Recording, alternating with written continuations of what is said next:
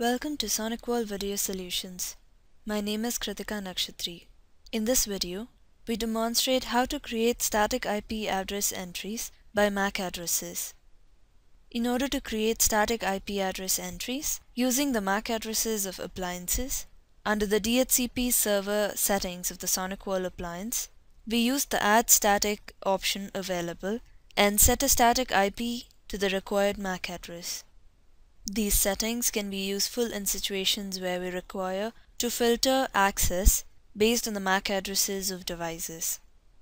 Today for demonstration, we are using a SonicWall NSA220 with the firmware version 5.9.0.6. To begin with the configuration, navigate to the Network tab, DHCP Server, click on the option Add Static. Entry name can be provided as per your requirement. Static IP address is the address that needs to be assigned to this MAC address.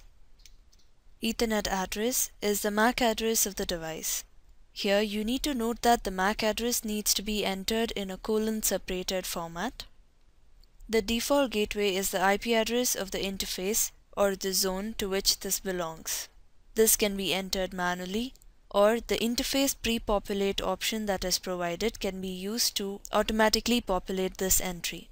By enabling the option Interface Pre-Populate and selecting the interface, the default gateway and subnet mask information is automatically entered. DNS OWIN server can be manually specified if required.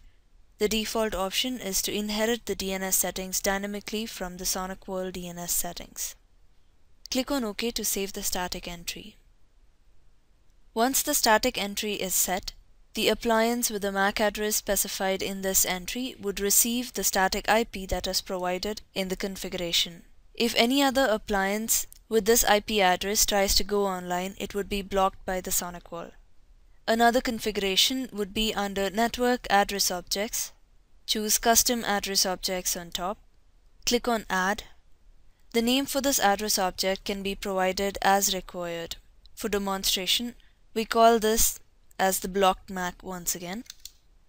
Zone assignment is LAN and the type is set to MAC. The MAC address of the appliance needs to be entered here. Also, the MAC address needs to be in a colon-separated format.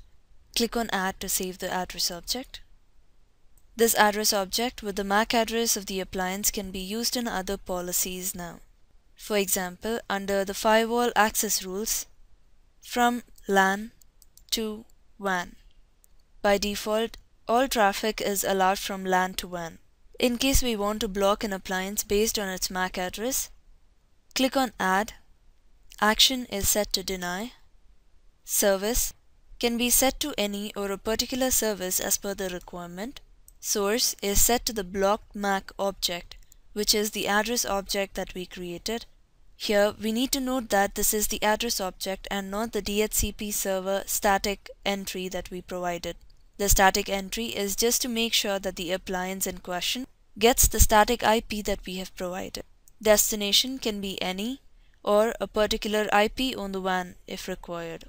A comment can be entered if needed, and then click on Add to save the settings. We need to make sure that the Deny rule is above the Allow All rule. Once this is set, the appliance with the MAC address that we have specified as the blocked MAC object would be completely denied from internet access. This brings us to the end of this video on how to create static IP address entries by MAC addresses. To learn more about Dell SonicWall security products, please visit dellsoftware.com/solutions/network-security. For more video tutorials, visit dellsoftware.com/support. I hope this has been informative and thank you for watching this video.